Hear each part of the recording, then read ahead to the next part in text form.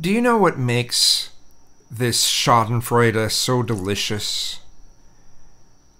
It's the fact that people are freaking out over some of the things that were normally considered, big American institutions, and the things that people would say, America, USA, over and over again. Those things are falling apart. As the person who said they're going to make America great again is in office. And you know, it's a fact that no matter how corrupt Hillary is and was, if she would have been elected, none of this stuff would be happening.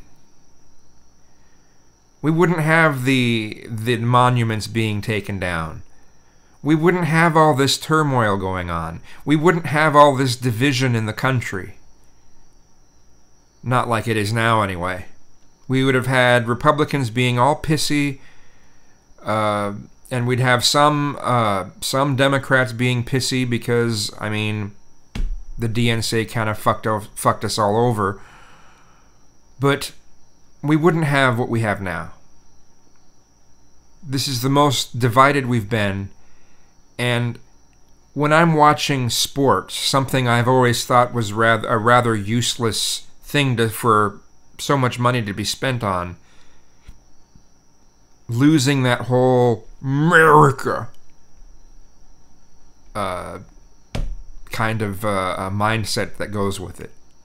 It's hilarious to me watching this. It's delicious. It's delicious.